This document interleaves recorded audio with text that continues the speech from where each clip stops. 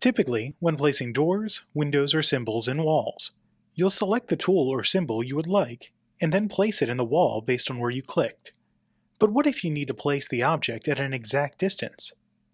One option would be, before placing the object, in this case a door, in a wall, switch to the Offset Insertion mode in the toolbar. This gives you the option to select a point that you would like to base your offset from, define the orientation of the object, and then enter the correct distance. Once you have inserted an object in a wall, if you need to move it a specified distance, select the object, then go to the Modify menu, choose Move, and choose the Move command. A dialog box will appear, giving you an option to move your object left or right, or up or down, depending on the orientation of the object. Once you have specified the direction, enter the distance that you would like to move the object, and click OK.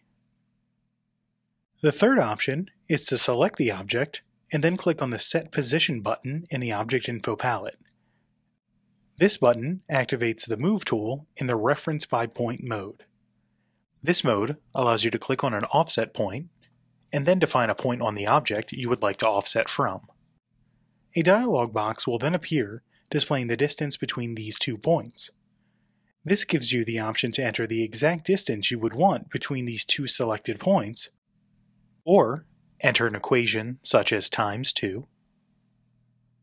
If you enter 0, the object will snap to the offset point you selected.